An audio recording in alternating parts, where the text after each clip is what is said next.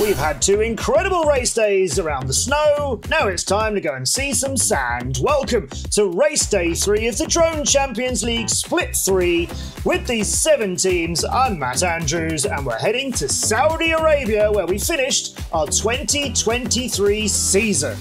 First up on the matches today, Raiden Racing bringing IQ0, Valprim, Vicen Mayan and Batu. That is an unchanged lineup from when we saw them last time. And this week they're going up against our wildcard pilots. Looking to show the teams what they can do, it's Flo Celli, West FPV, Chug Akva and Bambi again. The second matchup between our teams features the Americans of Quad Force 1, who've got QTFPV, Propsicle, Hyper, and Shane, who was unable to take part on race day 2, but he's here for number 3, and they're going up against the China Dragons, who have an unchanged lineup with Zapita, Creator Gamer, Star23467, and Shady.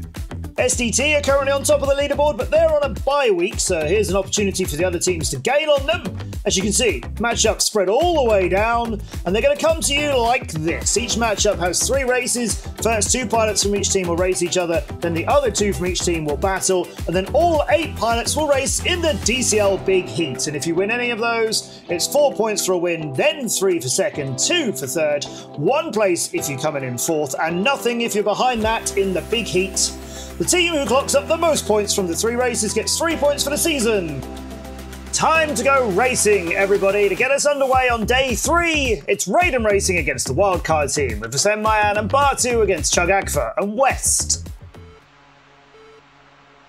Our first race of our first matchup underway into a triple corkscrew with all the drones in there very tightly packed. Now we do the first of our climbs in this beautiful desert location out in Saudi Arabia where we completed our 2023 season. Vicen Mayan from Raiden just ahead of Batu. Then we have West. Oh, and Batu might get caught by West as Batu just got stopped in his tracks. And he's still flying out in second, following his teammate Vicen as they now go to this climb through a ring. Then up comes this really tricky gate, 5 of them, down, back and forth, weaving your way. You want to invert and go as fast as possible down towards the ground, but you've nevertheless got to move in and out of those rings in opposite directions. That's towards the end of lap number 1. Here's Batu on lap number 2. There's his teammate who's in the lead. Vicen Mayan coming diving through. 1 and 2 of these gates and then a split S off of the wall. He'll split S here and go into the quadruple A2RL corkscrew, still followed by Batu FPV in second place, the Turkish pilot for Raiden Racing doing very well as he completes the waffle. There's the exit of that. He's still in second and he's not being challenged at all by the wildcard team. West is over 10 seconds behind Batu in third and Chug Akva a few more behind, so the red drone's nowhere in sight for the yellow team. Vicen Mayan is going to be the first one to start. Lap number 3, Batu only just coming out of that cleanly. That was a wobble. Vicen on the climb up on the far side of the rock. Now down through these 2, split S on those. Another split S here and the corkscrew awaits him as Batu is heading towards that now. Nearly just over 4, nearly 5 seconds behind his teammate. This waffle, it's so difficult to explain. It's a ladder up to the left hand, a split S in the middle and a ladder up again. I'll try and keep up with them and hopefully help you keep up with them as well. Here's these 5 gates down alongside Elephant Rock, this legendary natural piece of beauty here in Alula. And as Batu goes into the Fox Ear Tunnel, his teammate Vicen Mayan picks up yet another win for his team of Raiden Racing. Batu is in second, and Chug Akva will come in just over 10 seconds behind the 2 from Raiden. Good to see Batu in second place there, not too far behind his teammate Vicen Mayan. Batu's definitely learning from racing with these previous world champions. Here's Batu's route into the top of the corkscrew, just hugging it a little too tightly, but a decent escape, and he got on his way without too much time lost. Visen showing us how it's done. Valprim and IQ 0 next up for Raiden Racing, and it's Bambi and Flocelli from the wildcards. Pretty deadly pairing for Raiden this. Bambi and Flocelli with a lot to do. Let's take a look at IQ 0 as he goes for the climb through the ring. Oh no, he's missed the turn. He's just dropped out of it too early. Oh, that's sent him from first to fourth. Oh, just trying to make it as tight as he can, but just not going through. So Valprim's taking up the lead instead, and Bambi trying to hang on to him, and there's not many pilots who can. Valprim knots his way out of the waffle, and so does Bambi. That's good. Bambi trying to stay in contention with him. Following Valprim up the climb on Elephant Rock, just a little bit wild on some of those turns, which is why Valprim has managed to put nearly 5 seconds between him and Bambi. And in fact, IQ 0 has caught him and passed him, so it's another Raiden 1-2 at the moment as we're on to lap number 2. Here's IQ 0, Gabriel out of Australia, racing for Raiden Racing. This time he's got to go through, and does. And also, not too scared of it. Good to see. You'd have thought some pilots might have gone through quite a long way to ensure they got it, but IQ 0 knows what he's doing, learnt quickly from the mistake he made. There's Valprim and his trail showing you how to do it. There's another one for IQ 0, laddering up and out. Hopefully everybody's getting their heads around that waffle now. The climb around the rock is a little bit dizzying, while Valprim has already finished it, come down, and is into the Foxeer Tunnel for his third lap to begin. Valprim has managed to put 10 seconds, maybe some more, between him and IQ 0, and it's about 5 between IQ 0 and the challenge from the other team. That's in the hands of Bambi, one of the pilots out of the UK here, and Flocelli is a long way behind. This track clearly not flowing for him. Valprim, though, look at that, so good around the corkscrew. The ladder up, the split S down, and then a ladder up again. Valprim on his way to another win. IQ 0 hugging that. That was beautifully done. And not slow in any of these other more technical parts either. It's going very well for the team in Raiden with a 7-3 lead after their first race, thanks to Visen Mayan and Batu. Now Valprim and IQ 0, short of any kind of massive disaster, are going to get another one too. The first part's done for Valprim. Here comes the 3 more points for second place. IQ 0's got it. Sadly, the wildcard team a long way behind in the Saudi desert. Valprim picks up another win. That's 3 race days and 3 wins in the 2v2 races for him. Let's watch his teammate on that first climb. No, IQ 0 just didn't go through. Still managed to come home in second place though. Valprim with the 2 wildcard drones, not too far away on lap number 1, but they couldn't stick with him throughout. Very, very few pilots have been able to keep with Valprim at any time during this season. I said he's won 3 out of the head-to-heads. Can he win the big heat today? Or another member of Raiden, or is this where the wildcard team start to show their teeth? They've really got to throw themselves at this. And out we fly. Flocelli, just the last one to complete the first corkscrew. It is 2 Raiden pilots. It's them again. Valprim and Visen Mayan. They're the first ones to be diving back down towards the sandy floor. Into the corkscrew. Mayan sees Valprim pass him during it. That's how tight they are flying this. Another drones in every single direction, but thankfully nobody seeming to crash and get into real problems there. Visen on his way down. Look at that, you don't see the gates. They're all just disappearing around you as you go on that descent. That is a really technical obstacle. I don't think we've had one of those in the DCL for a very long time. Now the pilots have got to get to grips with something that they haven't been challenged with recently. Here's Visen out on his second lap. That's just the split S, that's just the 2 rings, not the 5 down the side of Elephant Rock, which come up in a little while. He's into the corkscrew, IQ 0 behind him in third, Valprim in front of him in first. Now Valprim will be the first one to climb back up again. And Visen might show us the way down. With Valprim not far ahead, 0.2 of a second. He's gaining on him. Now out of that split S, and we might get a little bit of a battle on for the win here between Valprim and Visen Mayan. IQ 0 might fancy a sniff at it too, but he's got a bit of catching up to do. Unfortunately, the last of the scoring positions, 4th place for the 1 point that comes with it. That is currently the only thing the wildcard team are looking like they can get. But Batu from Raiden, their 4th pilot, is a long way behind, so maybe Chagakfa can keep that. Look at this between Vincent and Valprim. Valprim just managing to stay ahead of Vicen for now. Mayan trying to get him on that turn. That was really good. How good is he on the drop here? Look at that. It's perfect. But Valprim's still there. I told you how good he is. Mayan trying to get him on that last turn. Now we're going to go for one more split S. And Mayan maybe just edging him out at the end by 1/100th of a second. IQ0 has the third. And there'll be a point for the wildcard team thanks to Chugakfa. Batu managed to move up past all of the other red drones.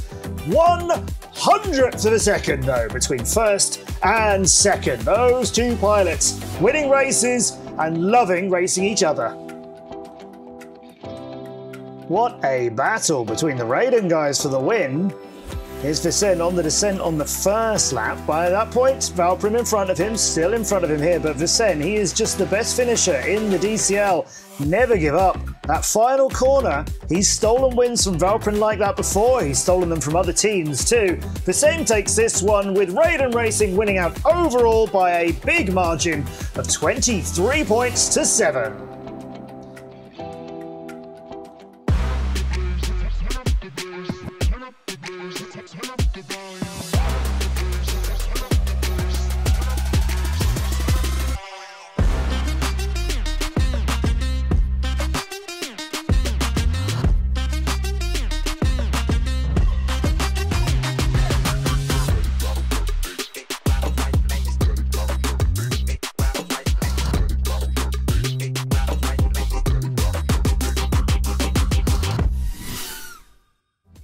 Now let's go for our second matchup of Race Day 3. It's Quad Force 1 from America against the China Dragons. Last race day, Shane couldn't fly, but he's here with QTFPV against Creator Gamer and Shady. And we're on board with Shane right now as he pushes his way past the drones, all very tightly packed on the climb and on the way down, starting to stretch a little bit. That's good flying from him and QTFPV, who's about a quarter of a second behind him. They're into the corkscrew. Creator Gamer, the German pilot for China Dragons, trying to keep hold of them, and Shady trying to stay close as well, but he's really starting to struggle already, so Creator Gamer is the best hope here for China Dragons, and he's been with the team for quite some time. QTFPV, as I said, he was racing all by himself on race day 2, and he fought well. Actually did really well with just the 3 pilots, so Shane will now show them what they were missing. And he's already on to lap number 2 in the lead. But look at this, QTFPV, his teammate, just trying to go past him. Nearly did on the split S, now on the climb. And the dive down. QTFPV is showing some really good moves so far in split 3. And Shane down off the first part of the corkscrew onto the sand. And QTFPV is 3 seconds ahead of him. So now we've got a bit of a race on. And Shane, no! The ladder in the first part of the waffle, that might cost you second place. Never mind first. QTFPV is on his way up. Shane still managing to hang on to second in front of Creator Gamer. QTFPV down through the rings, not as quick past Elephant Rock as perhaps the Raiden team was earlier. Shane here in second, sees his teammate, and this is going to be like the earlier races where the 2 Raiden pilots weren't happy with one of them winning and the other one just settling for second. Instead they scrapped it out for that win. I think with 1 lap to go, Shane will be trying to hunt QTFPV down, and he's a little bit closer than he was. Now into the corkscrew, good pre-turn, not scared of it. It crashed him earlier, but he's okay so far. And he's being bowled again into the waffle, and it has cost him. Hasn't cost him second. Has cost him a chance to take the lead off of QTFPV. Could he be getting another win? He's not had many for Quad Force 1, but that's one of the drawbacks of being on a team with some incredible pilots like Hyper and Propsicle. Shane hits another split S. QTFPV leads him out to the finish. There it is. And Shane manages to get second place, 2 seconds behind him. But he gave Creator Gamer and Shady every chance to catch him and take that second place away. And instead, he made a lot of mistakes. China Dragons still couldn't take advantage of them. QTFPV picking up the win for his team. Looks nice with the drones coming down alongside Elephant Rock and those smooth curves in and out. That one, though, for Shane, that's not a line he'll be happy about. Boldly following the corkscrew the next time. And again, but then into the waffle. While he goes through the ladder too high. Knocks him down and it's a rocky recovery. Here come their teammates. They're no stranger to winning. Hyper and Propsicle, but the return of Star23467 back to the team he used to fly with. And Zapita coming off his runner-up in China recently at an incredible real-life race. Well, let's see what they can do here. Propsicle in the front. Then it's Star, Hyper, and Zapita. Propsicle through the corkscrew. So tidy. This is going to be really smooth, and you can just see Zapita there, which gives you an idea how close all four pilots are, as he's the one in 4th place. We've jumped on board with Hyper, and it was almost impossible to tell as he and Propsicle are so close to each other, but Hyper is now the one in the lead, just fractionally squeezed past Propsicle, now about 1/4 of a second between the two of them. There's the split S, moving back around, Star following them onto lap number 2, Zapita not too far away, but he's slipped a little bit more. Here's the climb up the rock, and then the dive down the other side, and Propsicle's got Hyper right in his sights. That was a bold move. Propsicle turning a bit earlier than Hyper. That's why he's caught him into the corkscrew, and Propsicle is great in these, but Hyper just staying in front of him. Now there's the ladder up, the split S, and the ladder out for Propsicle. Just a little bit wider perhaps than Hyper, and it's those tiny little gaps that can add up over time. They weave their way down towards the end now of lap number 2 with Star23467 still hanging on to them, but that gap now about 3 seconds. Propsicle wanting to get on the inside of Hyper, and he's giving it everything he can. This is really great flying from these two American pilots, and whatever Propsicle is doing, Hyper is matching it. And in the corkscrew, Hyper is better. Watch, he's much more fluid from right to left, where Propsicle is a little bit more vertical. Hyper has put 0.2 of a second more between him and Propsicle in that obstacle alone. Not really pressure on Hyper right now. It's his teammate who's chasing him. It's going to be a lot of points for Quad Force 1 either way. And yeah, Hyper, oh, it's a bit deep. So's that one. Or a correction for the 4th. Propsicle back on his tail. There's only 1/10 or so between the two of them on these final turns, but Hyper will hang on. Oh, the dive down at Elephant Rock. Propsicle wanted that win. Hyper nearly let him have it, but instead, this man leads out his teammate and captain for maximum points here. Here's Hyper's view as he goes down the descent. Look at that, turning left all the way. That's nicely done. Some pilots will go left, right, left, right. Here's another look at a corkscrew. This is the 2nd lap. That one was better for Propsicle, but the 3rd lap was much better for Hyper, as I said. And then, so close between the two Americans. It's big heat time. What can China Dragons do against the Quad Force 1, who look like they're on really good form today? They could outscore them, but it would be an enormous achievement to do so, particularly with the American team seemingly having their choice of winners here. Propsicle, Shane, Hyper, QT, FPV, the front 4 places, and then with them still, well, Zapita was right there, but he's dropped a little bit, and so has Star, but Shane crashes in the waffle again. Right, there's one for the taking for China Dragons, but they need a lot more, and instead, it's the Propsicle and Hyper battle out in front again. Hyper, a little bit tidier on the descent. This is Propsicle's view as he tries to catch him again through the Foxeer tunnel. Not got him yet. Good split S, good pre-turn. On to lap number 2.